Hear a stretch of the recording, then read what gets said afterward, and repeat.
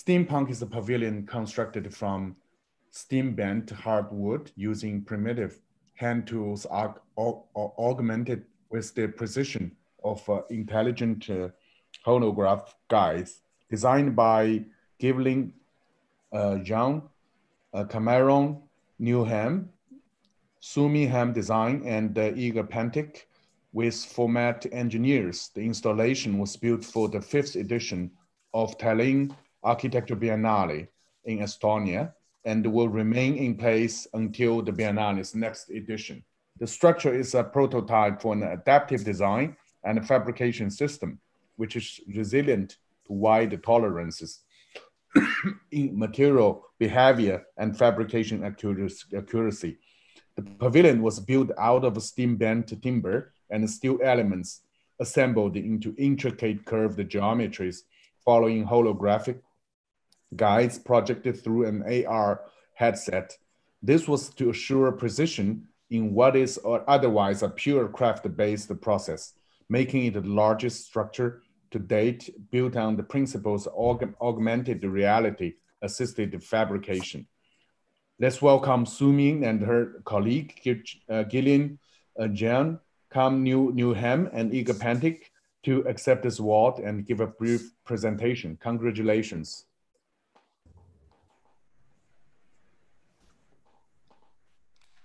Thank you very much. Will and Igor, are you ready? Yeah, I think so. Cool. Hi, everyone. Hello, everyone. We are the Steampunk Pavilion design team. My name is Soomeen Hahm. Today, I'm going to present our project together with Gwyllim, Jahn, and Igor Pantic. And I would like to especially acknowledge our design team. This pavilion is produced by this joint force of young startups, Fologram from Melbourne, Igor from London, and myself from LA. An extremely enthusiastic group of people interested in pushing the boundaries of architecture practice, and I feel very grateful and lucky to be able to be part of this team. Firstly, thank you very much for Digital Futures Committee for selecting our project. We are very honored to receive this award. The Steampunk Pavilion is the winning entry of the 2019 Tallinn Architecture Biennale installation competition. The competition has historically been interested in engaging with the local timber industry in Estonia. For instance, Georesen's proposal in 2019 and Parts proposal in 2015. And our proposal, Steampunk, combines the traditional craft of steam bending timber with high-tech holographic design and construction. When our proposal got published online on ArcDaily, a lot of people didn't believe that this could be built. Steam bending is an existing crafting method. Traditionally, steam bending requires expensive 1- or 2-part molds to produce precise parts. Molds for non-planar parts becomes very complex. To overcome this problem, we proposed an adaptable formwork system for double curved timber stripes using a holographic guide generated in real time for digital models. At the competition stage, we had only done very simple steam bending tests with this system. But despite this, a very supportive jury trusted that we could pull this project off, which gave us a lot of confidence. Since the winning of the competition, we started building a series of prototypes. The first prototype was built during a 2-day workshop at Temple University, led by our teammate Gwyllim, with support from James Patsy, Andrew Witt, Chris McAdam, and Tim Rosterholz. We developed a floor-mounted formwork system for steam bending full-size timber boards. In this first prototype, we had a lot of problems dealing with springback in material, and the large number of relatively small parts meant that we had a lot of connections between bent timber, and a lot of accumulative errors as a result. So after this test, we went on to build a second prototype. And the second prototype was developed with Ryan Hughes and Dagmar Reinhardt at Aarhus University of Architecture in June. To eliminate the errors at joints, we developed the system to steam bending parts after they had been connected. And finally, this prototype proves that large-scale steam bent timber structures could be constructed accurately enough to deliver our competition proposal. And Igor will take over to explain further. So understanding that we would be fabricating parts entirely by hand and by eye basically allowed us to rethink the need for precision in the digital models.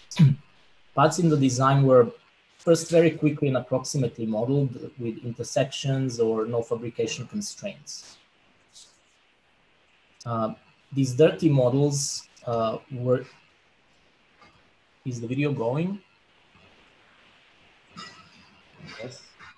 Yeah. So these dirty digital models were used as input for physics simulations, which approximated material and fabrication constraints within the tolerance that we could fabricate. And the critical constraint was basically ensuring that all parts unrolled to close to straight geometries so they could be fabricated from linear stock material. This allowed us to simplify our production chain, reduce fabrication time and complexity, and allow for design changes at any point during the construction. So we were able to use cheap and knotty timber without wasting the material, as we could visualize each part, how would it be done under stress, and lay the timber accordingly. After that, each board is placed in a plastic bag, which would act as a steaming chamber, and using the bag as a steamer would allow us to form the parts while they were being steamed, basically increasing our work time up to around 5 minutes and reducing the chance of breakage during the bending process. Likewise, we basically eliminated the need to design and fabricate the molds. Instead, formwork was assembled on the fly using cheap scrap timber, set out using the holographic model of a timber strip as the basically only fabrication information. So this had kind of an effect of distributing the skills, because anyone who's participating in the fabrication process, regardless of the previous experience, would see the required shape and part, and they could lay out the formwork or guide during the bending. As you can see on this video of the bending process, where basically one person is wearing the HoloLens and guiding the rest of the group how to bend the piece. The steel brackets were also designed to be fabricated from stock 40mm stainless steel flat bars, eliminating the need for laser cutting or prefabrication. These brackets are all unique, consisting of up to 30 non-planar bends, and together with the timber, they form a composite shell. So a holographic interface allows fabrication to select parts and steps through the sequence of bends. So basically the geometries are displayed in correct position on an analog bar bender. The holographic guide shows exactly how to angle the part prior to the bending, and then the correct shape of the part after the bending. So basically no drawings were required, and there was no need to leave the fabrication environment to check anything on the screen or so on.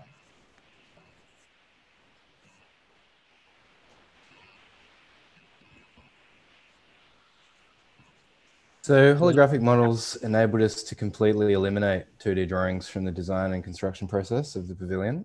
So, and by precisely positioning these holographic models directly within the construction site, we're able to visualize installation sequences of strips and brackets, as well as the completed chunks of the pavilion. And the ability for anyone to view this holographic model of the finished state of the construction at any time allowed handmade, flimsy, flexible parts to be reliably installed without the need for expensive templates, 3D scans, or measurements. The weight of the timber parts would easily elastically deform them out of shape, even on the ground. And so it was critical to work from a holographic model to identify the correct shape and orientation of these 12-meter long strips during their installation. We also expected the structure to slump under self-weight, and so reinforcing brackets were designed from the as-built conditions in a kind of hybrid approach to designing and making. We digitized the timber strips that had already been constructed, and using paper markers that were tracked with the HoloLens.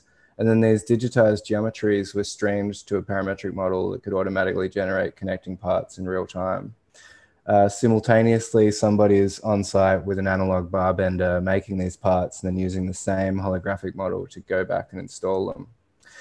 The idea of augmented analog tools with the precision of holographic guides enabled very low cost, fast, and flexible fabrication of complex parts. But unlike traditional handcraft, working with hand tools augmented with step-by-step holographic fabrication information enabled very complex parts to be fabricated by anyone, as Igor mentioned, regardless of their prior knowledge, skill, or expertise. Suddenly anyone can participate in any fabrication process, including quality control checks of the precision of fabricated parts.